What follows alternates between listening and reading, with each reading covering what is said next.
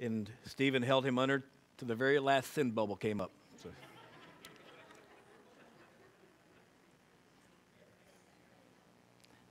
Sorry about that. I'm a little surprised by that. We lost electricity in the office and the student building, right? But y'all got it back on at some point? Yeah. They really kind of messed things up over those two buildings, but we'd not had any problems this morning until that happened. So hopefully it's not a precursor of what's about to happen in the next few moments. But if so, let's go ahead and grab your Bibles, if you would, make your way to Luke chapter 6. Luke chapter 6. While you're doing that, I want to remind you. Oh, by the way, if you don't have your own Bible, there's red Bibles underneath the chairs in front of you. And if you'll turn to page 730, you'll find Luke chapter 7 there. Tonight is our Easter community service over at First Baptist at 6 p.m. So we really would like to invite you and encourage you to come. It's always a great time of fellowship and worship and exposition of God's Word as we gather together as churches within the community. And it's good for us. It's encouraging to us as churches, but it's also good for the community to see churches come together and worship together. So I hope if you don't have current plans or if you can get out of those current plans, either way, you'll try to come and be a part of that great service tonight. We begin a new series today entitled, He is Risen.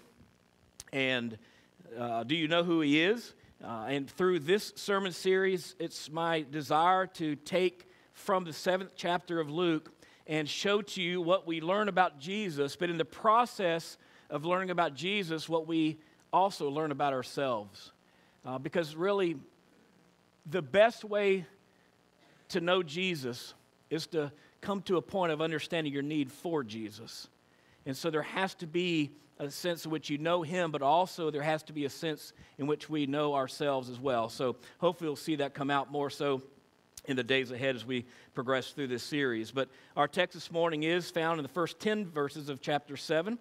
So if you would mind and honor reading God's Word, if you'd stand. Scripture this morning tells us when Jesus had finished saying all this in the hearing of the people, He entered Capernaum. There a centurion's servant, whom his master valued highly, was sick and about to die. The centurion heard of Jesus and sent some elders of the Jews to Him, asking Him to come and heal his servant. When they came to Jesus, they pleaded earnestly with Him, "This man deserves to have you do this, because he loves our nation and has built our synagogue." But Jesus went with them. He was not far from the house when the centurion sent friends to say to him, "Lord, don't trouble yourself, for I do not deserve to have you come under my roof. That is why I did not even consider myself worthy to come to you. But say the word, and my servant will be healed. For I myself am a man under authority, with soldiers under me. I tell this one, go, and he goes, and that one, come, and he comes. I say to my servant, do this, and he does it." When Jesus heard this, He was amazed at him. And turning to the crowd following, He said, "I tell you, I have not found such great faith, even in Israel." Then the men who had been sent returned to the house and found the servant well. Father, this is your holy word, given to us, Father, in print form this day, given to us for the purpose of knowing how we might worship you and live our lives for you. And now, Father, I would pray that you would help us to see through your word this morning more of who you are and even more of who we are, or perhaps who we're not and should be. And that, Father, we would not simply come and attend church today, but we would be the church, listening to you and responding to you. In Jesus' name, amen. Thank you.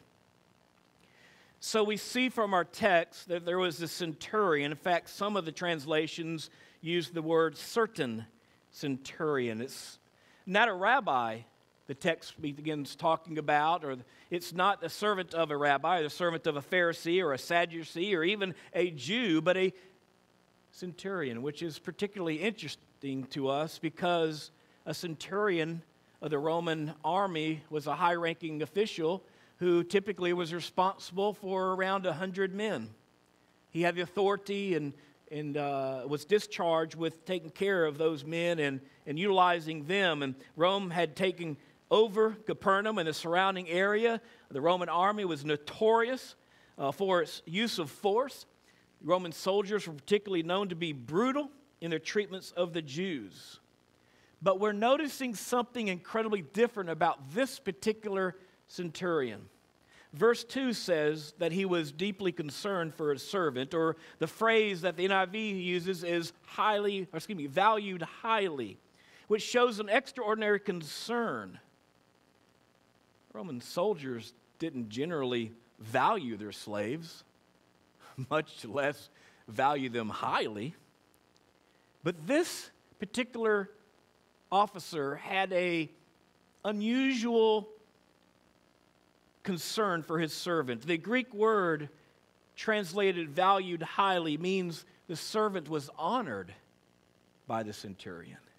It is strikingly odd given the tensions between the two groups during those days. In other words, this centurion considered his slave to be much more than just property or a tool to be discarded once it becomes useless. He had a sense of care or love for this slave. No doubt still a slave, but he cared for him. And we learn even more remarkable things about this centurion in verses 3 and 4. First of all, he sent Jewish elders to go find Jesus. Keep in mind, the centurion would be Gentile. Normally, the Gentiles would not associate with the Jews in the sense of cooperating and delivering messages. The Jews didn't like the Romans, and typically it would not be their messengers.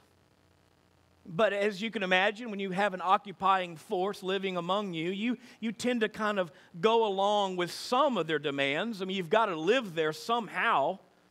And so there was some kind of general understandings, but this idea of choosing to send Jewish elders and the idea of Jewish elders delivering the message was beyond that type of cooperation. This was highly unusual, for typically they would consider themselves enemies, but here we see them operating together. And even more so, what we learn about the centurion in verse 4 is that the Jewish elders themselves go to Jesus and say to Jesus, "This man deserves to have you do this because he loves our nation and built our synagogue." Now we weren't expecting to see that in Scripture. Somehow, this certain centurion developed some type of respect for the God that the Jews were worshiping. He had some type of respect for their faith and the one whose their faith was representing. Although, and I'll mention this again later, there was no indication here that he was willing to accept the faith that these Jews had. We don't even know exactly what it means that he built our synagogue. Did he just simply allow it to be built? Did he perhaps contribute financially to the building? Did he actually participate in the construction of the building? We don't understand, but this is what the Jewish elders were telling Jesus about this man.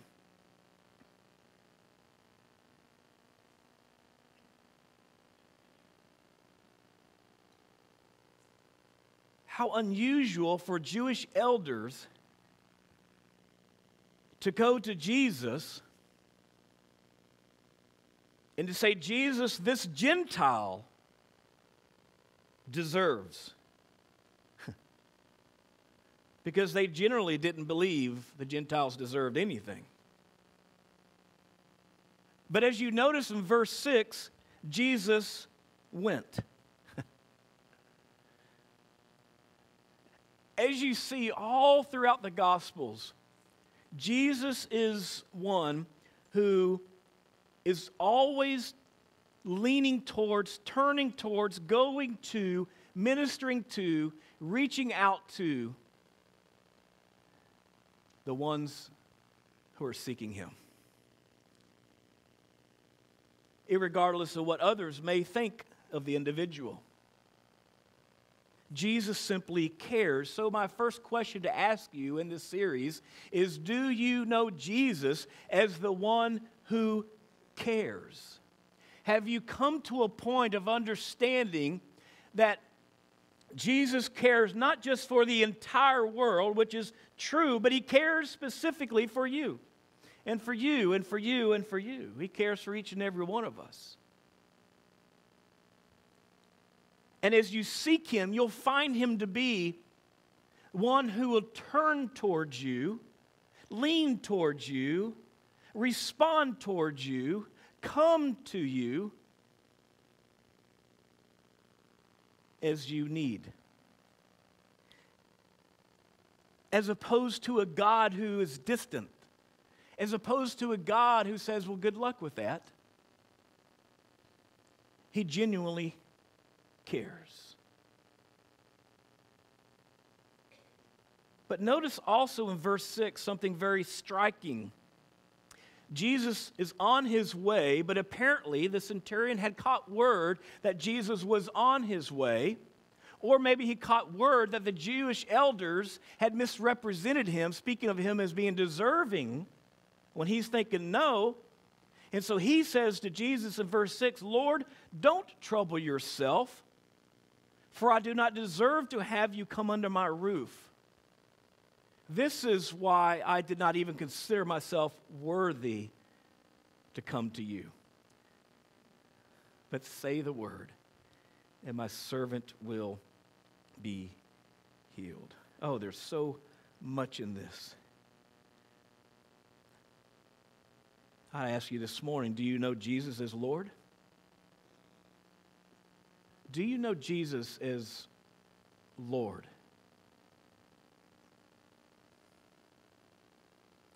The centurion called Jesus Lord. He himself was a man of authority, and he was calling out to Jesus, who was a Jew, and he's referring to him as Lord. That just didn't happen in those days. He didn't let his power, his position go to his head. He was willing to submit to authority. To get to know Jesus, you've got to be willing to submit yourself underneath his authority. You have to be willing to recognize his authority. Authority is very confusing these days. And what's going on in society. Parents and children have this tension about authority, oftentimes in the home. I noticed this week, I happened to overhear a mom, as she kind of sternly spoke to her child and said, no, put that back. And I looked over towards their way, and there was this little boy looking eye to eye with his mother with a candy bar, a piece of candy in his hand. And before anything could be said and or done, that child ripped open that wrapper and shoved that candy in his mouth. I mean, he basically said no. Some of y'all been there. I have. And some of you know, the mother looked at her child and said, no more candy. Do you hear me? No more candy. And no sooner had she turned her back to get back to her shopping, he grabbed another piece of candy.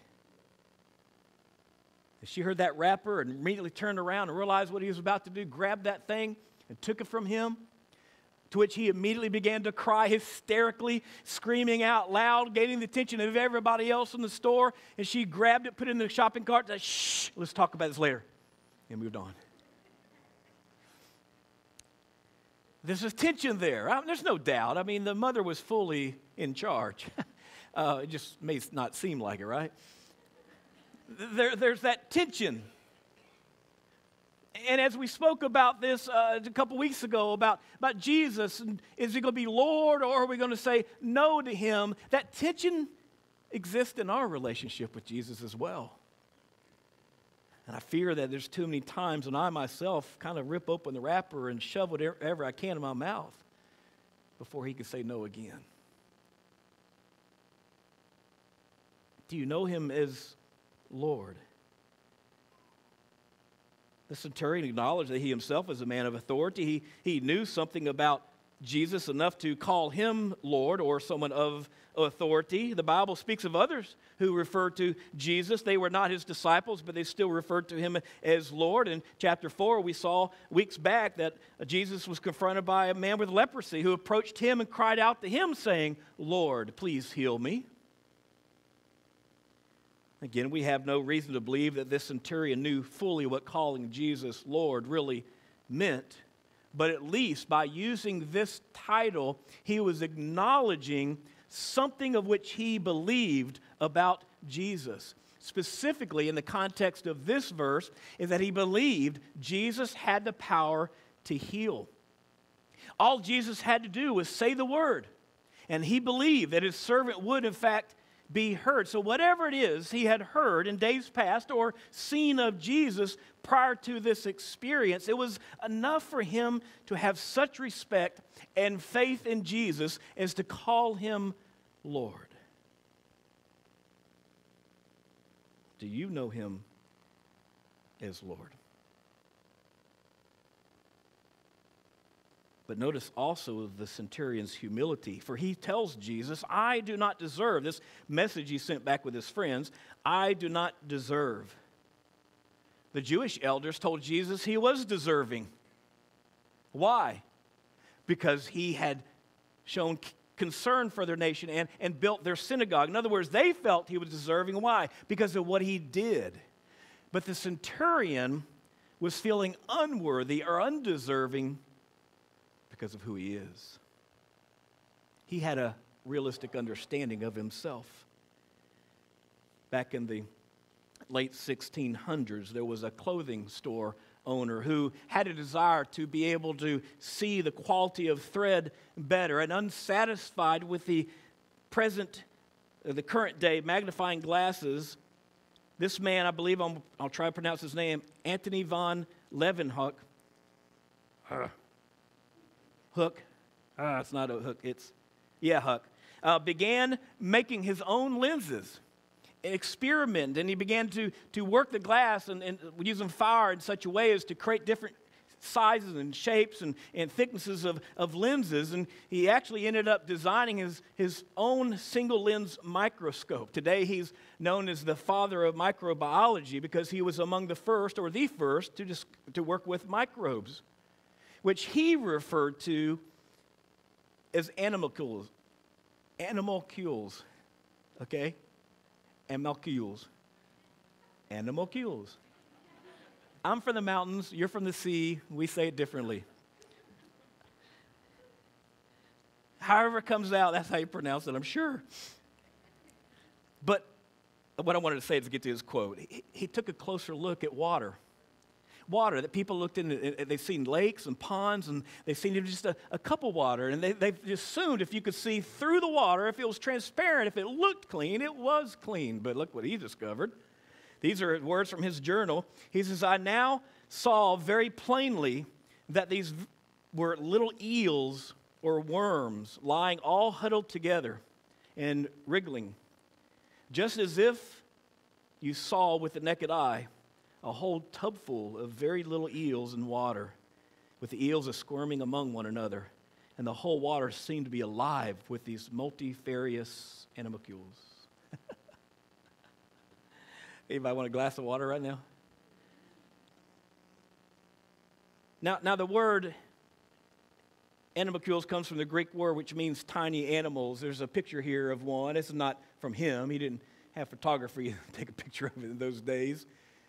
But tiny animals, today known as single-cell organisms, was discovered in the water.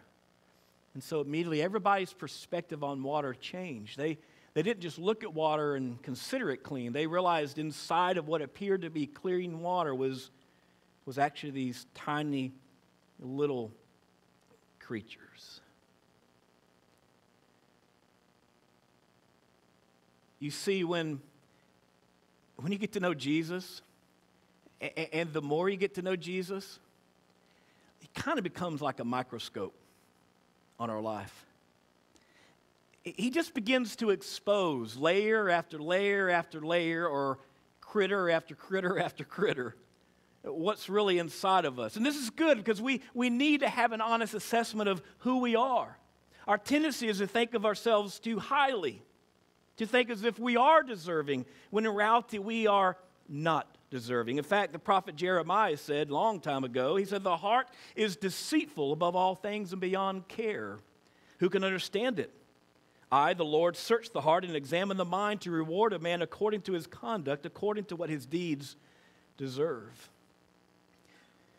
When we are willing to get honest about ourselves, when we're willing to admit our corrupt tendencies, our foul thoughts, our selfish sensualities, and even our meanness, we realize that hidden beneath the surface, unknown to the human eye, there are these things that bubble up from time to time. And we tend to believe they're only there when they bubble up, but the reality is they're always there, just waiting, just percolating, just looking for that opportunity to be exposed. And when we come to understand that, then we join the centurion and say, "I'm not worthy to have Jesus come to my house, to be under my roof." If you remember back in chapter 6, Jesus pointed out that we have the tendency to point out the faults of others as if they're glaring out at us while we ignore our own faults. But here we're being reminded that it's time for us, or a need for us, to take a microscope and look within to see that we too have these animalcules within us, just swimming around. As Christians, we have this tendency to look at violent, sadistic immorality seen in the lives of others and consider these people to be monsters. We don't even really consider them to be humans anymore. They have crossed over some type of a line, and we would separate ourselves from them as if they are a whole nother type of creation and we are of a different type of creation. But the truth is they are human just like we are. And we need to come to terms with that. While we may not commit the horrible acts that we see other people commit, we have to ask ourselves, are we ignoring our own involvement in sinful thoughts and behaviors that Scripture still calls to be sin? So Jesus helps us to see who we really are. And really, you can't fully know Jesus and his mission until you understand who you really are, your need for him, and for what he offers to do for you. But I also want to ask you this morning, do you know Jesus has the power to heal? I mean, I know you're going to say, well, yes, I know he has the power to heal. Of course he does. He's done it many, many times, and we've experienced it ourselves. But do you know? I mean, do you have the faith that you see demonstrated in this passage by this particular, or as the Scripture says, certain centurion? Because he said in verse 7, "But say the word, and my servant will be healed." Just this past week, a few of us are sitting around talking about some stuff, and we realized God had shown up and done something phenomenal, and it was amazing. Why are we amazed? When we know God does these things. Do we know he does? Do you see? It's worth asking ourselves, do I have faith that God can and will heal? Knowing, of course, that we have to allow him to do it according to his will. What he wants to do, he may not choose to heal today. He may choose to heal tomorrow. He may not choose to heal until eternity, but he will heal. The point is not when, but the point is he has the power. Do you know Jesus has the power to heal? No need, he says. You don't need to come all the way to my house. This man is showing that he believes that Jesus had the power to heal just as much from a distance as he does in person. That's faith in the power of healing. This centurion was a Roman soldier. Therefore, he had the power of Rome behind him, but he wasn't turning to Rome. This man probably was wealthy because he was credited as helping to build or actually building the synagogue, but he's not turning to his money to help with his dying servant. He was well liked or respected by the Jewish elders, but he's not turning to them when his servant is about to die. No, with his servant to the point of death, it was not power or possessions or even prestige that he turned to, but instead he turned to the power of Jesus Christ. Let's look at this man's faith for just a brief moment. This centurion had a faith that, first of all, request. We talk about faith in Jesus. Do you have a faith that requests? He sought out Jesus. He asked of Jesus. He petitioned Jesus. Scripture says you have not because you've asked not. He was asking. But he also had the faith that realizes. He realized, meaning he has a complete or a better understanding, we should say, of himself. I don't believe he had a full understanding of himself because, I'll see no indication of him making a decision of faith in Christ, repentance as we know it today. But he knew something about himself that he was not worthy. And by the way, I want to point out something. At the very beginning of this passage, verse 1, where it says, when Jesus had finished saying all this, Scripture is pointing back to the previous chapter, chapter 6, Jesus' Sermon on the Mount. And if you recall there in the Sermon on the Mount, Jesus speaks about the importance of understanding your spiritual condition. Blessed are those who are poor in spirit. Remember that? Jesus spoke about it, taught the importance of loving your enemies. Jesus spoke about the importance of being generous and merciful towards others. And on the heels of that great message, it seems as if within moments, here's a man on the scene who's being a living illustration of that. Because this man was recognizing he was unworthy. This man was loving his enemies. And he was generous and merciful towards others. But also we see that the centurion had a faith that was recognized. This to me is astounding. Look at verse 9. Scripture says, when Jesus heard this, he was amazed at him. And turning to the crowd following, he said, I tell you, I have not found faith of such great faith, even is Israel. Think about this briefly for a moment. How could Jesus have been amazed? He's God, and he knows all things from beginning to end. What could possibly amaze Jesus? Well, this is one of many examples of Jesus' humanity. And he met this man and saw this man's, he didn't meet him, he just heard and knew about this man's faith even from a distance, and he was amazed. Notice that Jesus didn't say, I have not found such great kindness in all of Israel. Notice that he didn't say, I have not found such great generosity. Notice that he did not say, I have not found such great builder of synagogues. He says, I have not found such faith. Jesus is specifically pointing out this man's faith.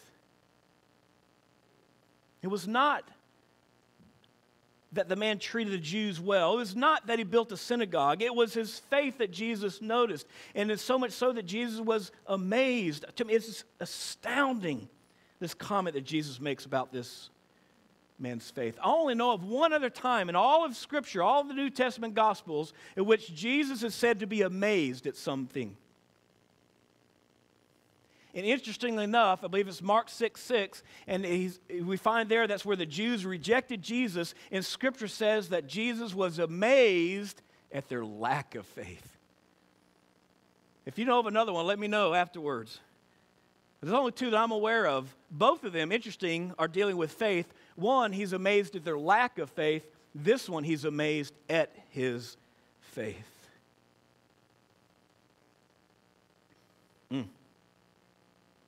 Even though his faith was probably not a saving faith or salvation faith, certainly not as we understand repentance and faith today. Jesus was still recognizing his faith and saying that he had not seen such even in all of Israel.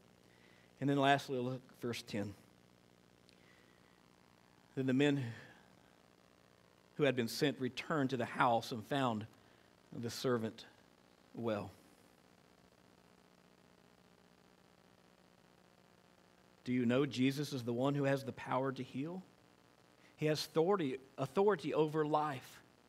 He can speak life into that which is dying. So we talk about, do you know who he is? Do you know that Jesus is the one who has the power to speak life into that of which is dying?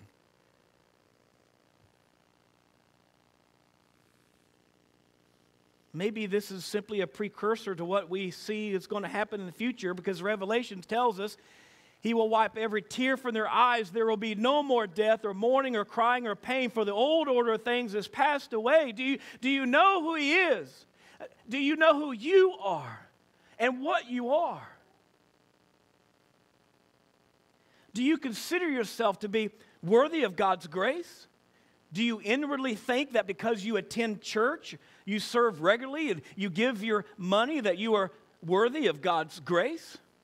Have you so internalized the good opinions that others have of you that despite the truth of which you know about yourself, you somehow still imagine and believe and picture that you're okay and you're going to make it to heaven? If so, then you do not have an honest understanding of yourself. For the prophet Isaiah said, and all of us have become like one who is unclean, and all our righteous acts are like filthy rags. The reality is all of us are unworthy. There's nothing that we have done to earn God's grace and mercy. There's nothing we can do. There's nothing someone else can do or has done for us. The reality is we all begin being unworthy, and we must see ourselves as this centurion saw himself, undeserving of Jesus' presence.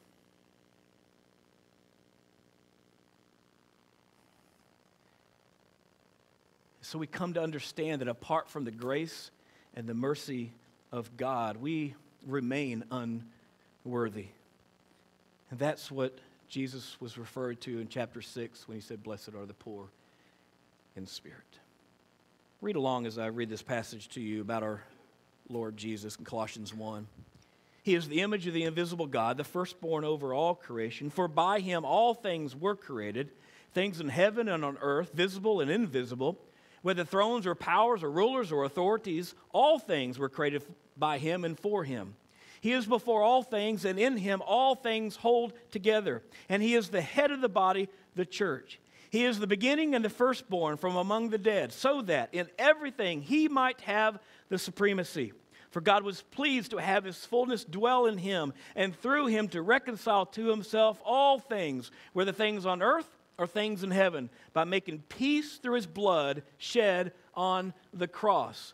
Once you were alienated from God and were enemies in your minds because of your evil behavior. But now he has reconciled you by Christ's physical body through death to present you holy in his sight, without blemish and free from accusation, if you continue in your faith, established and firm, not moved from the hope held out in the gospel.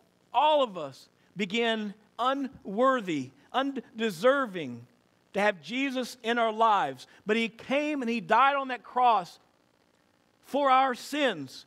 Even while we were still yet sinners, Scripture says. While we were enemies of God, he came for us and died. Why? Because he considered us valued and worthy, because he created us. And when we choose to turn our life towards him and unto him, we become worthy of his presence, not because of anything that we have done, but because everything Jesus Christ has done for us. So as we head towards Easter and we prepare to celebrate for the celebration of his resurrection, I remind you that 3 days before that, there had to be a death. And so the book of Matthew records these words: from the 6th hour until the 9th hour, darkness came over all the land. About the 9th hour, Jesus cried out in a loud voice, Eloi, Eloi, lama sabachthani, which means, my God, why have you forsaken me? When some of those standing there heard this, they said, he's calling Elijah. Immediately one of them ran and got a sponge. He filled it with wine vinegar, put it on a stick, and offered it to Jesus to drink. The rest said, now leave him alone. Let's see if Elijah comes to save him. And when Jesus had cried out again in a loud voice, he gave up his spirit. At that moment, the curtain of the temple was torn in two from top to bottom. The earth shook and the rocks split. The tombs broke open and the bodies of many holy people who had died were raised to life. They came out of the tombs, and after Jesus' resurrection, they went into the holy city and appeared to many people. When the centurion and those with him who were guarding Jesus saw the earthquake and all that had happened, they were terrified and exclaimed, surely he was the Son of God. Interesting. 2 centurions knowing something about Jesus. Jesus died for you. And when you choose to place your faith in him, even though you're undeserving, he gives you your worth. And if you've never met Jesus, we would like to introduce you to him. For he is the Lord who cares. He is the Lord who has power to heal. He can speak life into those things that are dying.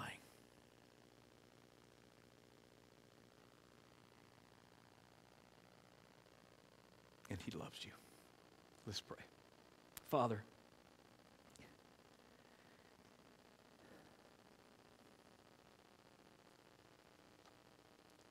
give us a glimpse of your holiness.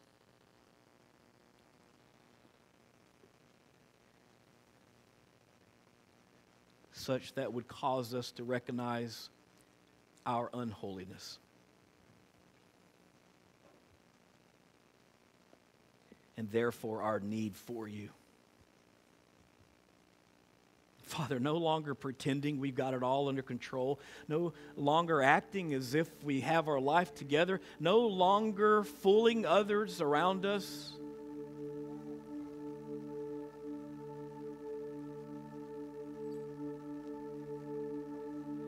Help us to look within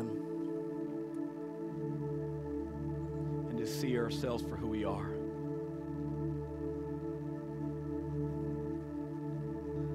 And as we look inside, if we cannot see a Savior who has changed us into a new creation, who has redeemed us, who has put us through the process of justification and working us through the process of sanctification, then Father, may you give us the boldness and the courage this day to acknowledge that and to cry out as the centurion did, Lord. We may not even be able to begin with complete faith, but we can simply cry out to you as Lord and ask you, as one other did in Scripture, Lord, help me with my unbelief.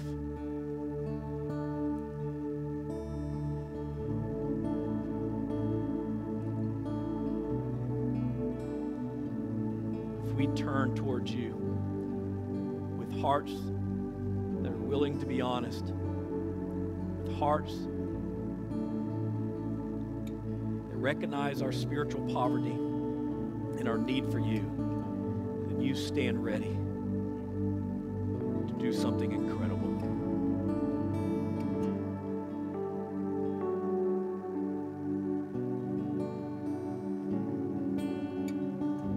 Thank you, God, for being a God who loves, who forgives,